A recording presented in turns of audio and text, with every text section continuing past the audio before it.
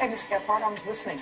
Well, she's telling the truth that I went to her house, but beyond that, it did not happen anything like that. Well, tell me how it happened. I went to her house. She was a good friend of mine.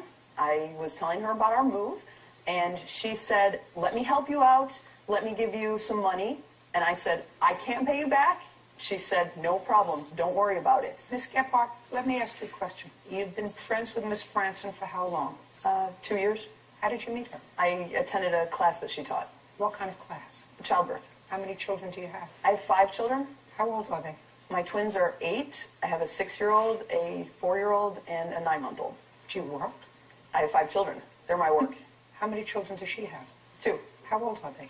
8 and 6. And she works? Yes, she works. You see, she has children and she works. She only has 2 children. She has as many children as she can afford to take care of. I also have a dog. Well, that's your problem.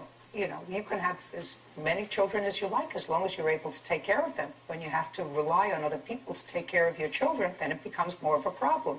And it doesn't sound to me as if Miss Franson, who has 2 children of her own, who teaches classes, because that's the way you say you met her, is floating in dough. She is floating in dough. Oh, she's floating in whose dough? Hers and her husband's. Since when did you become a partner in her and her husband's money? That's what's wrong with this country.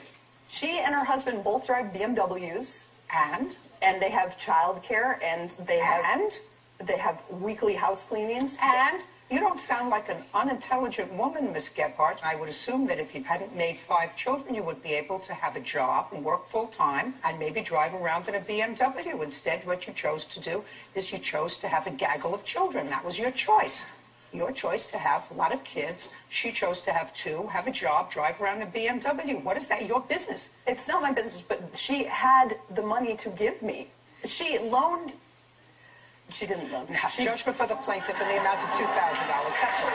Thank you. Parties are excused. You may step out. Judge Judy continues in a moment. And on the next